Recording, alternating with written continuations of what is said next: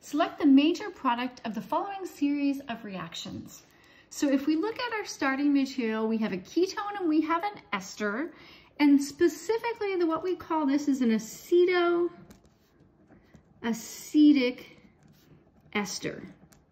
Okay, so the aceto coming from this point, acetic, kind of like acetic acid, what we have here, and we have the ester of that. And so this is an acetoacetic ester synthesis that we are doing. So this is a set series of reactions.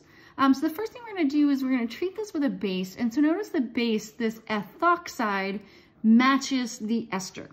So if it's the ethyl ester, then you're going to use ethoxide. If this was, say, the methyl ester, then you would use methoxide. And it's likely to be one of those two because we typically deal with small esters.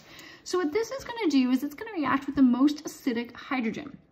So the most acidic hydrogen would be alpha to the carbonyl, and specifically it's going to be the ones in between the two carbonyls because you're going to have resonance with both of those. So the first thing that's going to happen is your ethoxide is going to remove one of these two protons,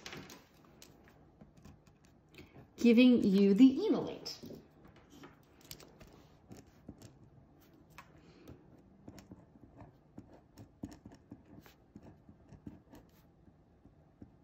Right? And this enolate is a good nucleophile, and it can attack an electrophile such as an alkyl halide. So in this second step, we have an alkyl halide.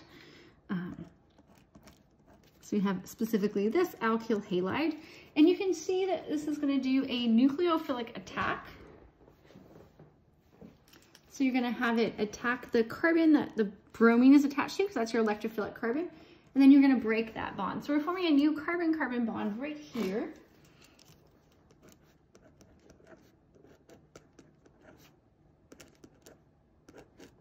Okay, and I'm just going to number this main chain so we can keep track of these.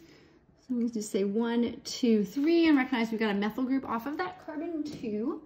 So we have 1, 2, 3, and a methyl group off of that carbon 2, and I'm going to add the numbers on. Okay, so this is the first two steps. So you've deprotonated and you've added that alkyl group.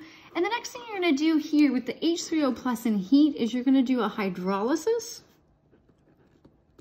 Right? So you're going to hydrolyze that ester to the carboxylic acid. And if you keep heating this up, you're also going to decarboxylate or lose CO2. So initially, let's go ahead and draw the hydrolysis product. Right? So that's transforming the ester to the carboxylic acid.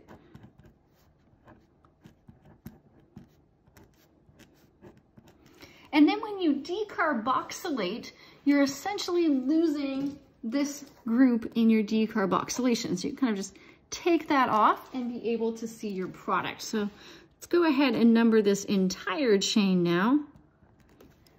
Right, so these 3 carbon atoms are now 4, 5, and 6 here. And so when you lose your CO2, you're just going to have that chain. So you're going to have your carbonyl. So carbons 1, 2, 3, 4, 5, 6 with that methyl group off of carbon 5. And we just want to take a look for that in the products, and we can see that here in D.